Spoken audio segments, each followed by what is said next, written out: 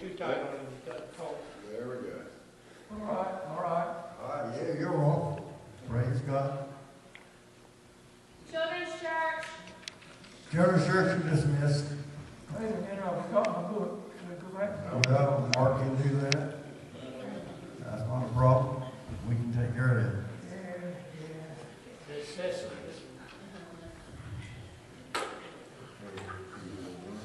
Well, good to be here today. Everybody raise their hand toward Brother Burton this morning. Father God, we just praise you and thank you for Brother Burton this morning. Lord, we pray that you bless him and anoint him right now with your precious Holy Spirit. In Jesus' name we pray. Amen.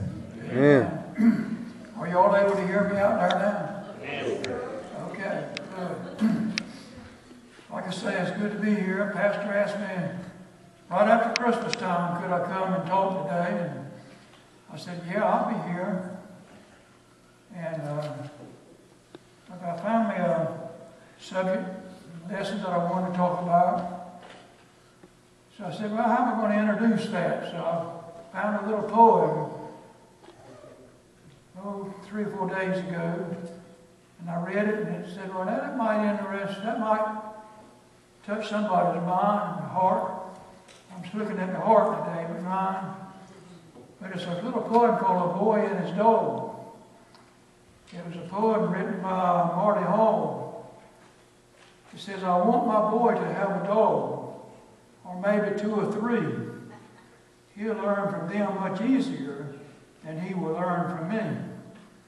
A dog will teach you how to love and bear no grudge nor hate. I'm not so good at that myself, but a dog will do it straight. There never yet has been a dog that learned to double cross. They'll cater to you when you won. They'll drop you when you're lost. I want my boy to have a dog to be his pal and friend, so he will learn that friendship is faithful to the end. And so when I tell you what my subject is, don't get the idea I'm trying to compare you to a dog. But this dog can show you something that you might not even realize, not even think about. This subject I'm speaking on today was a result of a men's Bible study we had at the Church of God in Greenville back in November. And we're going to find out that forgiveness is what my subject is. Forgiveness. You can see that little puppy. You get a little puppy and carry it to the house. He run in the living room, turn your best face over, knock something over, and you scroll him and maybe hit him on the back with a paper. Well, he'll get all scrunched down and he's hurt. But all you got to do is go back to him and rub him on the head and talk real sweet to him, pat him on the back. You get up and walk off and boom, boom, you can't hardly walk. He's all over your feet. He's forgiven. He's recognized forgiveness. And this is what we've got to learn to do more so than what we're doing that now. Forgiveness is the key to spiritual health and growth. Luke 6:37 says, judge not, and you shall not be judged. Condemn not, and you shall not be condemned. Forgive, and you shall be forgiven. See, we were commanded by Christ to be forgiving of others. Jesus said, and you will recognize this from a prayer we say a lot, and forgive not our debtors as we forgive our debtors. For if you forgive men their trespasses, your heavenly Father will forgive you your trespasses. And it goes on, but if you do not forgive men their trespasses, this is the key, neither will your Father forgive you your trespasses. That's setting the tone right there. Jesus said, whenever you stand praying, if you have anything against anyone, forgive him. Possibly go to him and tell him that your Father in heaven may also forgive you your trespasses. That's what it's all about. Apostle Paul also addressed that same subject. Be kind to one another, tenderhearted, forgiving one another, even as God in Christ forgave you. You can't have mercy for yourself and will want justice for others. So we'll go along right now, and I'll train my pages here. Let's listen to Jesus, what he said. You'll recognize this. Father, forgive them, for they know not what they do. Greatest injustice that ever happened in this world. The greatest example of forgiveness. All of those men that were there and all those that beat on him and all, forgive them. They don't know what they're doing. No one can say that their personal injustice is too much to forgive.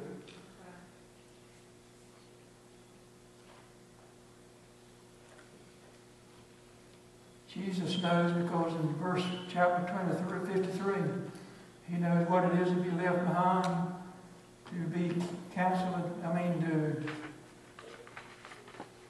despised, rejected, or wounded, all of these things he had to go through. So he has to forgive them, Father. And so how did that occur to us?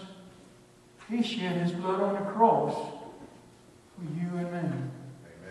To forgive him. Forgiveness is a big deal for Jesus. It's the heart of the gospel. Meaning of forgive, leave behind, and cancel the debt. Now we'll go ahead and I'll talk to you about the story of Joseph. Most every one of you in Sunday school and probably through preaching have heard somebody preach about Joseph. The young boy that his father made him a coat of many colors. And let's go through Joseph's life a little bit. He's the son of Jacob. Jacob had 12 wives and 12 sons. 5 wives and 12 sons. I'll get it straight here. And Joseph was the 11th one of those boys that were born. He had a younger brother named Benjamin, that he was very much in love with and concerned. But let's go ahead and see what that story is. The story of Joseph is forgiveness exemplified. You will see it throughout this section here. Now when we start off, it goes from chapter 30, verse 24, Joseph was born to Rachel. But then we're going to jump to chapter 37. Joseph was 17 years old at that point, and he was a favorite son of Jacob. Jacob made him a coat of many colors. Because of that, he was hated by his brothers.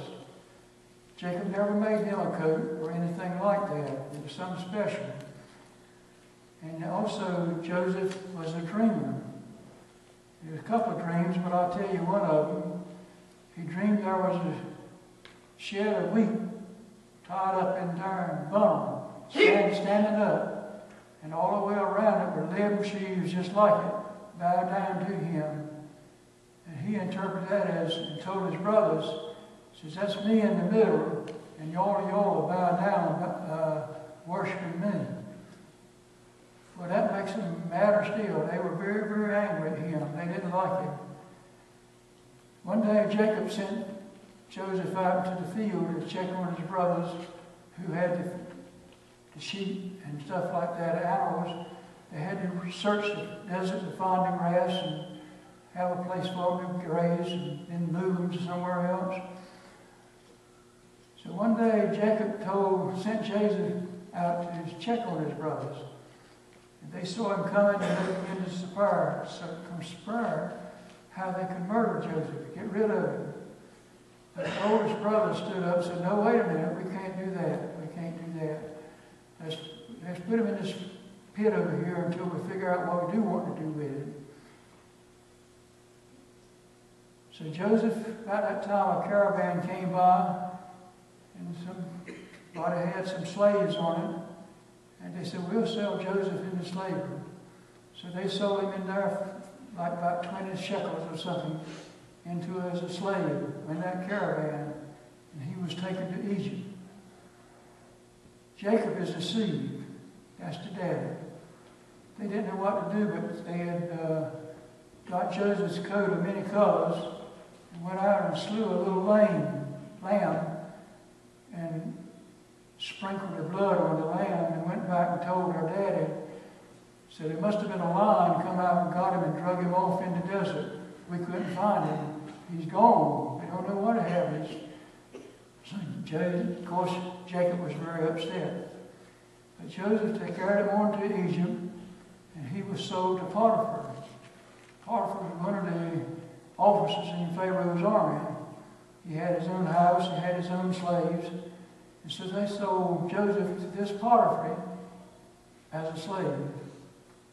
And he went into the house there at age 17. Joseph's life in slavery in prison.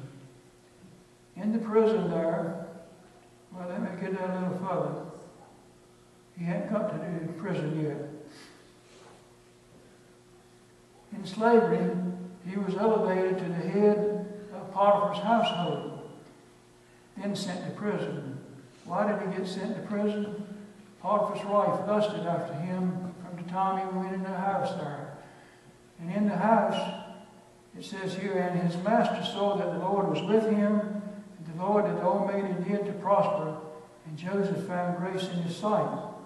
So that's when he was elevated to the head of Potiphar's household. All the slaves were under him, and he was a slave. But anyway, he was going to carry on there. His wife, one day after Joseph, and he ran off, and she pulled his coat off of him. And when Potiphar got home, she said, that Hebrew slave that you hired, boy, he's been after me ever since he's been here. And she had him believing it. Somebody said, well, Potiphar never knew what was going on anyway. But he had to keep face. The other slaves couldn't see him not doing the right thing, so he sent him to the prison, to Pharaoh's prison. But the Lord was with Joseph. He showed him mercy and gave him favor in the sight of the keeper of the prison. And the keeper of the prison committed to Joseph's hand all the prisoners that were in the prison. Look not anything that was under his hand, because the Lord was with him. The Lord made him to prosper. An example for Christians today, in adversity, stay faithful. Don't give up. Amen. Then there was Joseph the prisoner there with Pharaoh. And while he was in the prison, he was with the cooks and the bakers. And he saw him one day and he said, wherefore look you so sadly today? And they said, we have dreamed a dream, and there is no interpreter of it. And Joseph said, do not interpretations belong to God? Tell me then, I pray you. And Joseph interpreted the dream to him. Later on, those the baker and the cook there in that prison found favor, and Pharaoh sent for them to go to his kitchen. And the baker was there, and they made food for Pharaoh's family and stuff. But at the time the man got ready to leave the prison, chapter 40, verse 14, Joseph said, but think on me when it shall be well with you, and show kindness, I pray thee, unto me, and make mention of me unto Pharaoh, and bring me out of this house. For indeed I was stolen away out of the land of the Hebrews, and here also I have done nothing that they should put me in this dungeon. Our teacher told us there, so that's another record of Joseph showing frustration and pain over his being confined and what have you. But the chief butler, when he got into prison, in the kitchen where Pharaoh was saying, he didn't remember him. He forgot him. And 2 years after that, and it came to pass at the end of 2 full years, Pharaoh dreamed. And he slept and dreamed the second time. Then the chief butler remembered Joseph. And he says, and there was there with us a young man, a Hebrew, and we told him, and he interpreted us our dreams. And And it came to pass as he interpreted us, so it was. So the Pharaoh sent and called Joseph.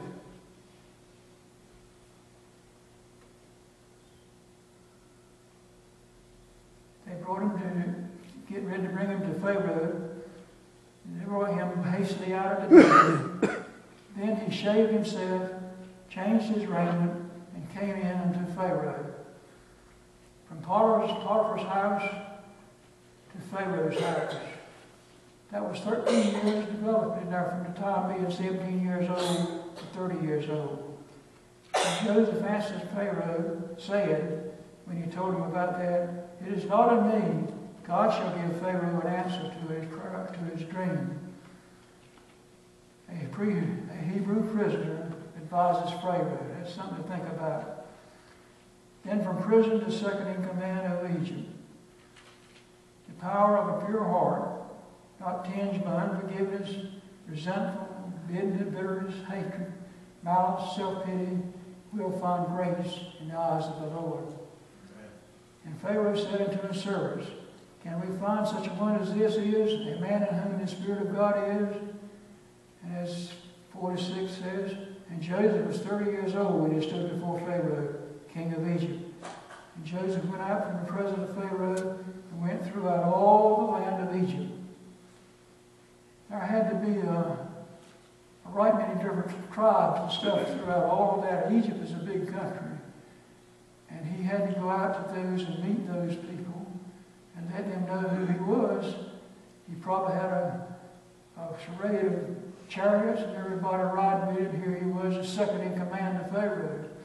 And he had to let them people know who he was. Pharaoh's dream was, we're going to have 7 years of plenty, 7 years of famine. And he interpreted that dream to mean 7 years of plenty. The crops are going to grow good. That means, and it's going to be 7 years of nothing. There's nothing to grow. And that means that they had to start building barns and all. That's what they said to do. Build barns and store the grain so we'll have something to do 7 bad years. Now we'll get into the famine brings his brothers to Egypt. This famine affected the Hebrews and all the people. It wasn't just on Egypt itself. And that is when, that was 20 years since they sold Joseph into slavery. And here we can see the heart of Joseph. They said one to another, we are very guilty concerning our brother, and that we saw the anguish of his soul when he besought us, and we would not hear. Therefore is this distress come upon us. Our last memory of Joseph was his pleading for his life. And they were there when they got to, Jacob told us, says, boys, hook up the wagons and go down to Egypt and see if you can buy some grain and buy some stuff we can make some bread with and what have you. That was 2 years after they said famine was over with. And they came down, and of course they went right straight to the second in command, who was Joseph. Joseph recognized them, but they didn't recognize him. And after they'd been there a while talking, it says here, and Joseph turned himself about from them and wept. Suffering, no matter how unfair, develops a strong character and wisdom. And there's a lot that goes on.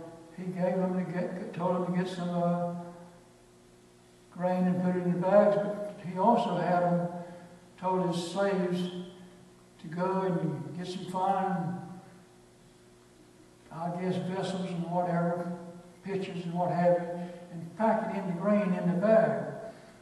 Well, the boys started back to the Hebrews' land, and they opened their bags to see how they got, and they found all this silver and gold in it. They got scared. Oh, Lord, we got to carry this back. They'll think we robbed this stuff. And they went back to Joseph there before they ever got home with that stuff. And Joseph could not, when they got back, before they were talking to him, chapter 45, verse 45 says, Then Joseph could not refrain himself before all of them that stood by him, and he cried, Cause every man to go out from me. And there stood no man with him while Joseph made himself known unto his brethren. And he wept aloud, and the Egyptians in the house of Pharaoh heard. Here's the Christ-likeness of Joseph. He says, Come here to me, I pray, talking to his brother. He said, I am Joseph, your brother, whom you sold into Egypt. Be not grieved nor angry with yourselves that you sold me. God did send me before you to preserve life. God sent me before you to preserve you a prosperity in the earth, and to save your lives by a great deliverance. So, forgiveness, a Christ-like example and model. So now it was not you that sent me hither. This is verse 8 in chapter 45. So now it was not you that sent me hither, but God. And he hath made me a father to Pharaoh, and Lord of all his house, and a ruler throughout all the land of Egypt. Haste you and go up to my father, and say to him, Thus saith my son Joseph, God hath made me Lord of all Egypt. Come down unto us, tarry not. See, here Joseph dealt with rejection, jealousy, resentment, kidnapping, slavery, prison, overcome evil, but he still maintained a right relationship with God through all of it. Here he was made better, not bitter. Most of us would have got real bitter and been really upset. Joseph's story goes from chapter 27 through chapter 50, verse 26. He was a slave and a prisoner from age 17 to 30. And from age 30 to 110, he was governor over Egypt. He died at 110 years old. There was 80 years of high privilege. Looking at this from a little perspective, here was a favorite son and dreamer who was hated by his brothers. He became a murder target, but he ended up being a Mennonite slave. Then he came in as a Potiphar's slave. He was a prisoner, dreamed interpretation. There he was standing before Pharaoh, interpreting his dreams. He was promoted as governor, provided for his brothers, reconciles his family, and brings his family all over to Egypt. And during this process, if you read that whole chapter and everything, when he got there, Pharaoh told him, carry him out and give him the best land to live on which was probably on the river bank of the Nile River. But anyway, they got the best of everything, and they were good. And so let us make a little statement today to all of you. God's will for my life, not God's will for my life, rather, my life for God's will. I got it backwards. It was Joseph's knowledge of dreams that had helped him interpret their meaning. It wasn't really. It was his knowledge of God. Joseph's forgiveness, he rejected any personal right to withhold forgiveness and exact vengeance. He says, I'm in the place of God. What should I do? 3 ways to take God's place. Hold a grudge and keep an account. Hold a grudge and keep an account of wrongs, or to retaliate, or to exact vengeance. See, he was rejected in all of these things, kidnapped, slavery, and in prison, yet he forgot not his brothers and shared his prosperity with them. Forgiveness. That's the theme of the New Testament. Forgiveness. We must forgive others. Unforgiveness is one of the biggest poisons that hinder our deliverance. Unforgiveness brings you to the place of torment. I've got scripture for all of these, but I won't tell you what it is there. Unforgiveness prevents God from forgiving us. Unforgiveness can block God from answering our prayer. Unforgiveness can affect us mentally and physically. Forgiveness brings healing to you and others. Matthew 22:37-44 is the great commandment, but I haven't got that down. I haven't looked it up to read it. Unforgiveness can give Satan an advantage, and unforgiveness can keep you out of heaven. There again is that statement that we need to really take to heart. What does it mean to forgive? Forgiveness means to release one from a debt owed. We owe God a debt for our sins. He shed His blood so we could get forgiveness. Spiritually, God releases us from our debt of sin. As Christians, we are the most forgiven people in the world. We should therefore be the most forgiving people in the world. Put that one to think about. Forgiveness is the foundation upon which God reveals the believer in redemption, reconciliation, and relationships. Forgiveness is one of the nearest things to Christ-likeness we can do. Naturally, Satan will attack you in that area of forgiveness. And we just have to remember, but Philippians 4:7, and the peace of God, which passeth all understanding, shall keep your hearts and minds through Christ Jesus. No matter what happens, kind of sum it up a little bit. Forgiveness is not, well, let's pretend it never happened. It's not a demand that a person change before you forgive. It is not forgetting it happened. Thinking that time alone will heal the hurt. Emotions are never buried dead. They are buried alive. So you've got to get that out of your body before the good Lord strikes you dead. Before something happens. Anyway, you've got to choose to live, to forgive, This is a good one. Holding on to anger is like drinking poison and expecting the other person to die. You've got to be careful.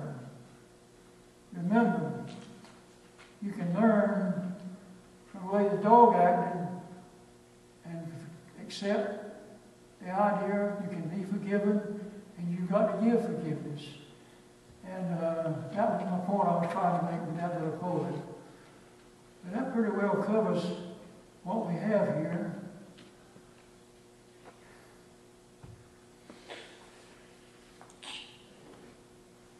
I was talking with Steve before. Do you have anything else you want to carry on in the meeting before you say? This will be the shortest sermon you've ever heard. I used to hear people say, you go to church, they read a poem, say a little prayer, and come on home and preach a little bit. So I need to say a little bit more, but that's all I got. So, anyway, you can go home and enjoy yourself. Think about another dog. But we've got to remember, God is in charge. He knows control of all of it. And did you boys have anything to sing a song at the end or anything? No? Okay. Well, I'm going to close this, and y'all can all stand. And we're going to say the Lord's Prayer together. And in the Lord's Prayer, you're going to see why we're being forgiven and blessing. Let's pray. Our Father, who is in heaven, hallowed be thy name. Your kingdom come, your will be done in earth as it is in heaven. Give us this day our daily bread, and forgive us our debts, as we forgive our debtors.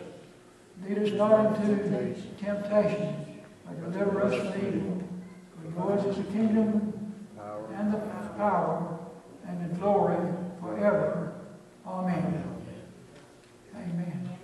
Amen.